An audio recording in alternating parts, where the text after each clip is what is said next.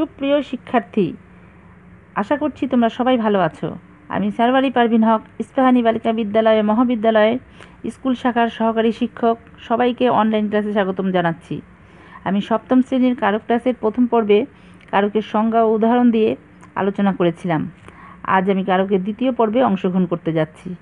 তোমরা কারকের গত পর্বের ক্লাসটি যদি কেউ না দেখে থাকো বা আবার দেখতে চাও, তাহলে ইস্পাহানি স্কুলের ওয়েবসাইটে igSc.edu.bd-তে গেলেই ভিডিওটি পেয়ে যাবে। আজকে আমি তোমাদের কারকের শ্রেণীবিভাগ বিস্তৃতভাবে আলোচনা করব। তবে 6 প্রকার কারকের প্রথম 3টি নিয়ে আজকের আলোচনা। কর্তৃকারক, কর্মকারক ও করণকারক আজকের আলোচনার বিষয়। আজকের আলোচনা থেকে তোমরা যা শিখতে পারবে, প্রথমত উদাহরণ দিয়ে কারক বিশ্লেষণ করতে পারবে, দ্বিতীয়ত কারক নির্ণয় করতে পারবে। প্রথমেই আসো কর্তৃকারকে। কোনো বাক্যে যে ক্রিয়া সম্পাদন করে তাকে কর্তৃকারক বলে। অর্থাৎ একটি বাক্যে কর্তাই সাধারণত ক্রিয়া সম্পাদন করে, তাই কর্তাই কর্তৃকারক। যেমন সুমনা পড়ে। বাক্যটিতে দুটি পদ আছে, সুমনা এবং পড়ে। এখানে ক্রিয়াপদ পড়ে। প্রথম পর্বে বলেছিলাম ক্রিয়াপদকে কে প্রশ্ন করে উত্তর পেলে তা হবে কর্তৃকারক। যদি ক্রিয়াপদ পড়ে কে প্রশ্ন করা হয় কে পড়ে, উত্তর হবে সুমনা, তাই সুমনা কর্তৃকারক। এভাবে শিক্ষক পড়ান বুলবুলিতে ধান খেয়েছে, এখানে শিক্ষক এবং বুলবুলি কর্তৃকারক। এবার আসো কর্তৃকারকের শ্রেণী বিভাগে। 4 প্রকারের কর্তৃকারক হয়ে থাকে: মুখ্যকর্তা, প্রযোজককর্তা, প্রযোজ্যকর্তা ও ব্যতিহারকর্তা।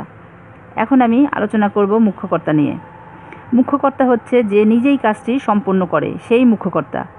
বাক্যে যে কর্তা থাকে সে নিজেই কাজটি করে। যেমন ঘোড়া গাড়ি টানে, এখানে ঘোড়া মুখ্যকর্তা, কারণ ঘোড়া নিজেই গাড়ি টানার কাজটা সম্পন্ন করছে। এবার আসো প্রযোজককর্তায়। মূল কর্তা যখন অন্যকে কোনো কাজে নিয়োজিত করে ক্রিয়া সম্পন্ন করায় তখন তাকে প্রযোজককর্তা বলে। একটা উদাহরণ দিলে বুঝতে পারবে। যেমন মা শিশুকে চাঁদ দেখাচ্ছেন, এখানে মা মূল কর্তা, শিশুকে নিয়োজিত করে কাজটি সম্পন্ন করেন মা, তাই মূল কর্তা মা হচ্ছে প্রযোজককর্তা। এখন প্রযোজ্যকর্তায় আসো। মূল কর্তার করণীয় কাজ যার দ্বারা সম্পাদিত হয় তাকে প্রযোজ্যকর্তা বলে। অর্থাৎ মূল কর্তা যার মাধ্যমে কাজটি সম্পূর্ণ করছে সেই মাধ্যম ব্যক্তিটি হচ্ছে প্রযোজ্যকর্তা। উদাহরণ দিয়ে বিষয়টি বলা যাক। মা শিশুকে চাঁদ দেখাচ্ছেন, এখানে মূল কর্তা মা, মার করণীয় কাজ শিশুর মাধ্যমে সম্পাদিত হচ্ছে, তাই শিশু এখানে প্রযোজ্যকর্তা। একইভাবে শিক্ষক ছাত্রগণকে পড়াচ্ছেন, এখানে ছাত্রগণ প্রযোজ্যকর্তা। এরপর আসো 4 নম্বর ব্যতিহারকর্তায়। বাক্যের মধ্যে দুটি কর্তা যখন একত্রে এক জাতীয় ক্রিয়া সম্পাদন করে তখন তাদের ব্যতিহারকর্তা বলে। এখানে বলতে পারি বাক্যে যখন দুজন কর্তা থাকবে এবং তারা এক ধরনের কাজই করবে তখন ব্যতিহার হবে। ব্যতিহার মানে একাধিক ব্যক্তির একই সময় অভিন্ন আচরণ। উদাহরণ দিলে বুঝতে পারবে। বাঘে মহিষে এক ঘাটে জল খায়, এখানে বাঘ মহিষ 2 কর্তা, তারা দুজনেই এক জাতীয় কাজই করছে, অর্থাৎ এক ঘাটেই জল খাচ্ছে। বাঘ মহিষ এক জাতীয় কাজ সম্পাদন করছে, তাই তারা ব্যতিহারকর্তা।